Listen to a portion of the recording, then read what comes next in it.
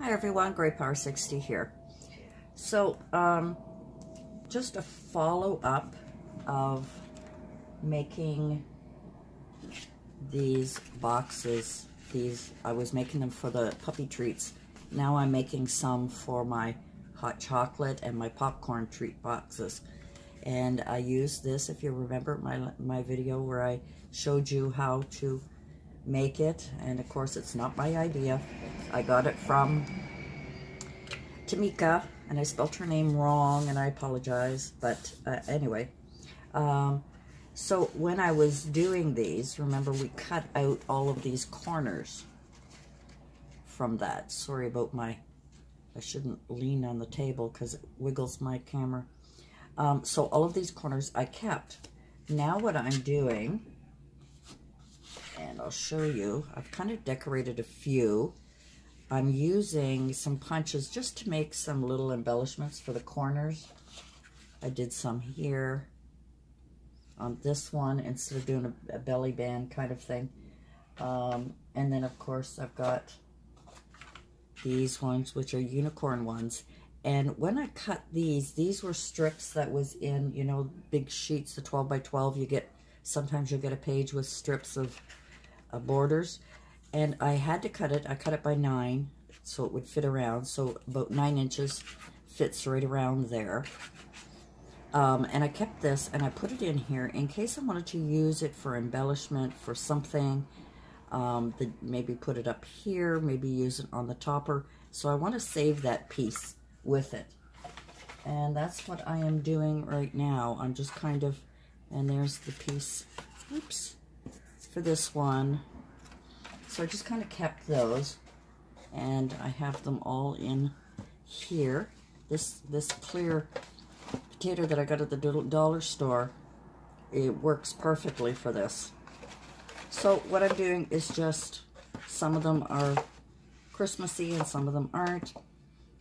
And I am just embellishing them now. So I'm putting the belly band on. It's not a belly band, but, you know, whatever this thing is, you know, just to decorate it. And that's what I am up to right now. Now the corners I am now using to cut out, you know, embellishment backgrounds, things like that. And, excuse me. Okay, so what I'm doing is I bought this punch. It was on sale at Michael's. I think I got it for like $5 or something. It was really cheap. But, you know, you can make flowers with this, you know, and all kinds of things. But what I'm doing with it is I'm just taking the corner, trying to use up as much paper as I can. And I'm just fitting it in there so that I have a little piece. Now, there's not enough to put another one, so I'm just making a leaf out of the rest of it that I might be using. And that way I'm using up all of my scraps. I'm trying anyway. And you get little pieces sometimes if you're cutting it not the wrong way, but a different way. Anyway, so that's what I'm doing today, and I just thought I would share that with you, that, you know, it's a good way to use up my scraps. Oops. I'm going to shake you guys all over. I'm sorry. But anyway, I wanted to share that with you. And then what I've done is just put a few together here. These were cute with the pine cones on the background. Let me see if you can see that properly. Oh, it's not going to focus properly. Anyway, so I'm just making up things here. I had an old stamp that I had purchased. It's a little car. Let's see if I can get that. And I thought, oh, I'll just put it on there just for something. And then, you know, if I want to embellish it more, I can. But right now, all I'm doing is stamping these out and putting them in my stash so that I can have them for, you know, embellishments. And they're all pre-cut now, so I don't have to sit there and, you know, cut out a whole bunch of stuff. Look at that one's from the unicorn paper.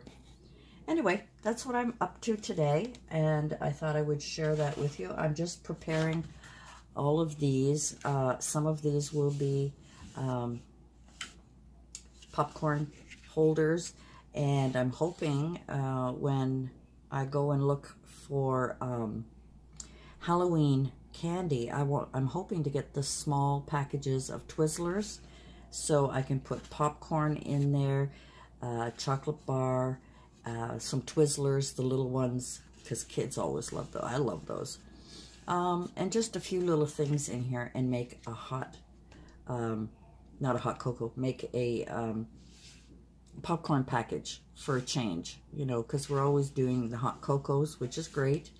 Another trick I wanted to show you, when you were cutting the corners, oh, it's not focusing. Why are you not focusing?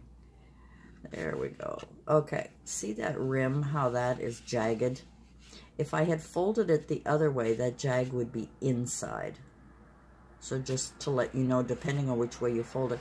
If you fold it that way and you don't want to cut a paper and fold that in, you know, to hide it, you can use, I have this old, kind of like a, oh my gosh, my brain has gone dead now. It's like sandpaper. Anyway, I just kind of bow it a little bit, and as I'm using that, you can do that. Now, I also have a nail file. You can also use a nail file or an emery board. Emery board probably work a little bit better, but I don't want to tear it too much.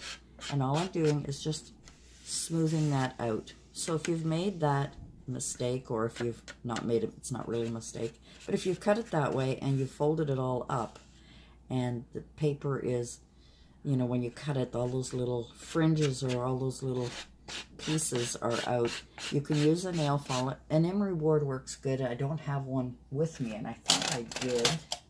And my little, oh, I do. Here it is. I was looking for it last night.